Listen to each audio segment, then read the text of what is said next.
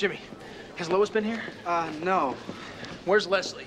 Or Lex, whatever his name is. CK, I don't know what's going on, but I'm really sorry. Clark, what the Sam Hill is going on? Leslie, Lex. He was just here. He cleaned out Lois's desk. Said, that she was leaving you. Did he? Yeah, he did, son. And he said that she was gonna marry him. CK, phone for you. Hello? Clark, I'm trying to reach Superman. I can get a message to him, Dr. Klein. Well, first of all, I'm so grateful he brought Carolyn up. She's been a huge help in all of this. That's great. I think you want the inducer coil, Pumpkin. Thanks, honey bunch. Dr. Klein, please. Oh, sorry.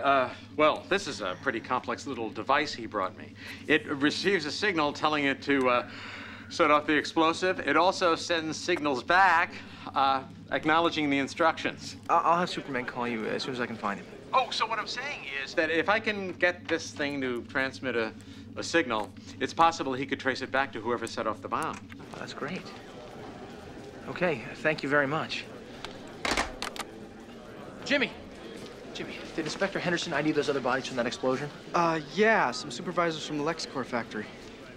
They were meeting with union leaders, probably the unionized LexCorp. Maybe somebody didn't want that to happen. Like Lex Luthor Jr. Where are you going? I'm gonna find Lois. Look, call Dr. Klein and tell him that I want her the second that transmitter's working. Okay.